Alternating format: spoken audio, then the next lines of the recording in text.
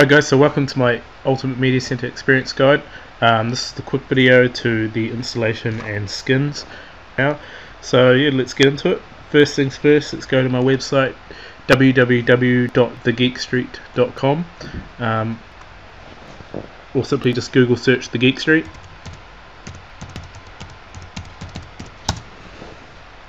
And it should be the first one there.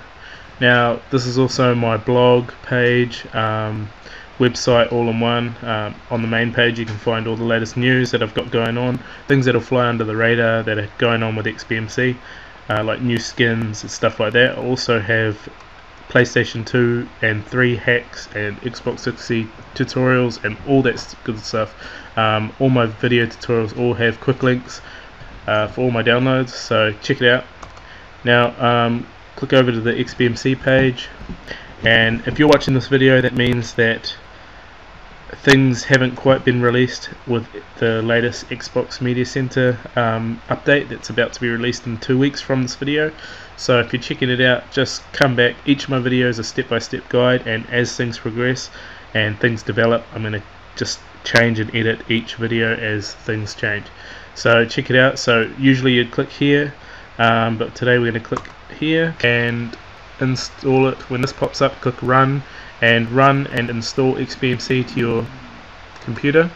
Alright, next we're going to go back to the Geek Street, and this is also where you're going to find all my skins. There's trailers to each of the skins, and if you want the skin, you just click up above it and click on the link, and that'll start to download it. The skin that we're going to be using today is the modified version, basically a continuation from the skin Aeon, which a lot of people out there know. It's the most famous skin out there, so that's what we're going to be using. So click on Aeon and click on download source and save the zip file to your desktop. Now I've already done this also. Alright, so quit out of there, and you'll see that I have my skin zip file and also my Xbox build. Now we've already installed this, so we don't need that anymore. Now just unzip this file here, unzip it to your desktop, and I've already done that too, so you can see I'll drag that out of the way.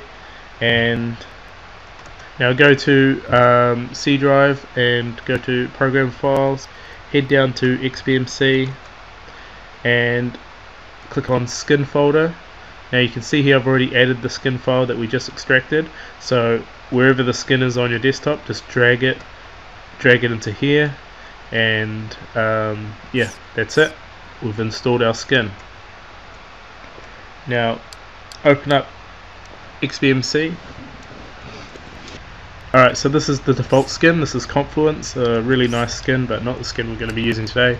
It was created by a guy called JezX. Now click on System, Appearance, and click over to Skin, and click to find the skin that we just installed into XBMC. Wait for a few seconds and it will change, and there you have it. You now have the latest build of this particular skin, Aeon65.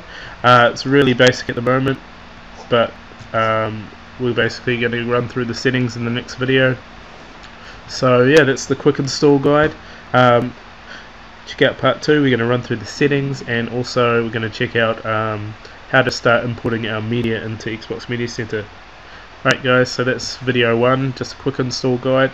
In my next video I'm going to run through the settings real quick with you guys and just show you some settings that you should have on. We're also going to customize these backdrops in the background because I don't like these ones, and we might start looking at importing our media into XBMC. So yeah, be sure to check out my website, and don't forget to comment, rate and subscribe. There's always new stuff going on my website, as well as new skin updates and new modifications. Also, if you're into PlayStation modifications or hacks or iPods, all that stuff's going to be updated there. I'm going to have a lot more videos coming in really soon. So yeah, help support me by visiting my website, and thanks for watching. Check out part 2. This is me against the world signing out.